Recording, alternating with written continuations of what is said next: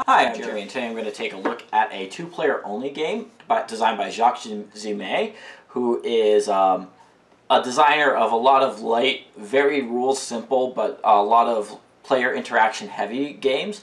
This one is named Cockroach Duel or Kakerlaken Duel. It is a follow-up to Kakerlaken Poker by the same designer and the same publisher, Dry Spiel. This is a two-player only version that plays in about 10 minutes. The box says ages 8 and up, but I think you could play with younger players even if you explain the rules to them. I'll take a moment to show you how the game works. It's very simple. It's just a bluffing game, and a two-player bluffing game at that, and then I'll come back and let you know what I think about the game.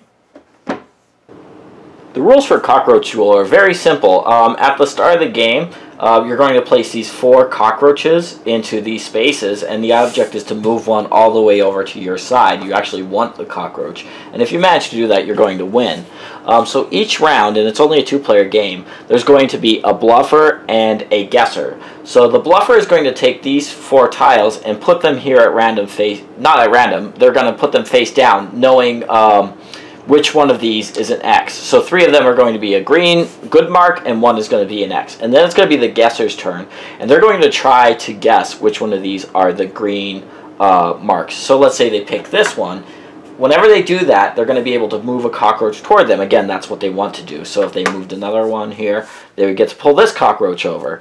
Now if they flipped over this one here, this is the X tile, they don't want to reveal that. If they ever do that, what's going to happen is every tile that hasn't either been flipped or that has the X in it is going to move toward the opponent. So that's what they want to avoid. And then the other player will simply become the guesser, and they will sort these tiles up and then, in secret, determine which one of these will go where. So, for example, they might be worried about this one eventually, making it all the way to the opponent. So they might, for example, choose to put the X tile there, or they might anticipate that their opponent thinks that they'll put the X tile there and put it somewhere else. So it's obviously, over the course of the game, as the information changes, you're going to be changing your bluffing strategies by moving these around. So that is simply how the game works. So it's going to take just a few minutes until that happens, and then the game ends. The game does come with this variant, which I would pretty much always recommend playing with. It's the Royal variant. So Cockroach Poker had a Royal variant also. It's sold as a separate game.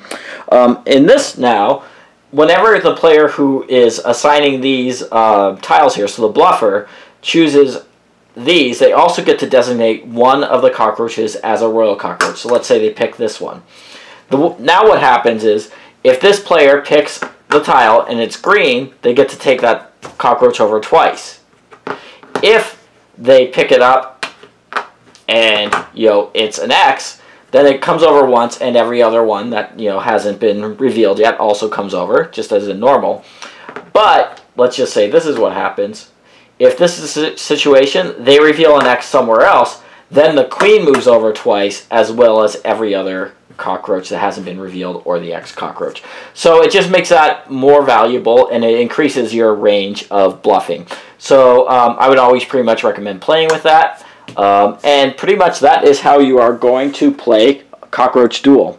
Something that I'll note, because it's a pretty big component issue, is that, and I'm not sure how well this is going to come up on the camera, the game uses these nice tiles, but my version, and this is a brand new version, you could see here that they have various markings on them. So especially if you're under light, you could see this one here has almost a white circle on it, whereas this one, for example, doesn't have that white circle. And in a game where you're going to be doing that sort of bluffing, it's really imperative that you can't see that kind of marking, because it just reveals immediately which one of those is the potential X. So that is a major component issue. I don't know that every copy of that is, but this, like I said, is a brand new copy of it, and you could clearly see, again, I mixed them up, you could clearly see this one here has a white circle, this one doesn't, which I think dramatically impacts the gameplay. Okay, so that is Kakerlaken Duel, and I had to point out the component issue when I was going over the game rules, because I think that is kind of a deal breaker for me.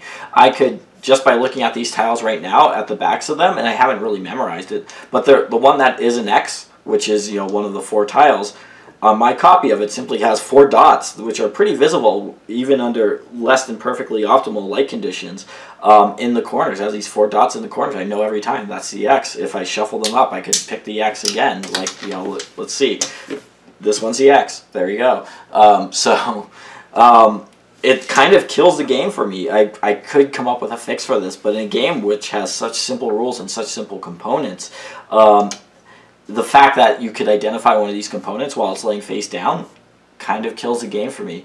Otherwise, I think that it would be a decent game, not an amazing game. I think I'd rather play Cockroach Poker than this every time. But it is a game that, with very slim rules, it does create some surprising changes in the valuation of those tiles and the risk that a player is willing to take as a cockroach creeps closer and closer to the other player's side. And having that royal variant, I think, really ups the interest in the game considerably. And then I guess the other concern I would have with the game, since this is only a 2-player game, you really have to play with somebody who would be in the spirit of it, who really wants to bluff you. If a player just took these at random, component issue aside, shuffled them up and laid them down and said, I'm not going to know and now you can't try to read me, there'd be literally no game there. The other player would just, you know, pick 3 of them at random, hope they don't get the X, and that would be that.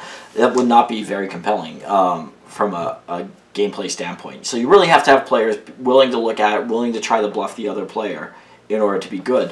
But ultimately, the fact that it has this major component issue, and I don't know, I haven't tried contacting the publisher yet, but I think I will, that you could see, just, you know, not looking at that tile, that's the X, that kills the game for me, straight up. So until they fix that somehow, I cannot, you know, recommend Kakerlaken Duel. I don't know that every copy of that is going to have that as an issue, but just based on the nature of these tiles, it seems very obvious that it could happen a lot. And I see, it looks like a manufacturing issue, honestly, because I see like semicircles on the ones that have the circle on. So I think whenever they were painting or whatever, it was essentially sanding down in some way the backs of these. And then this one, which has a, you know, an X on it, has the dots on it. So I think that some sort of weight was being applied to that. So it seems like a manufacturing issue, and it really is a game breaker. So sorry to say, those are my thoughts on Kakerlaken Duel, but thanks for watching.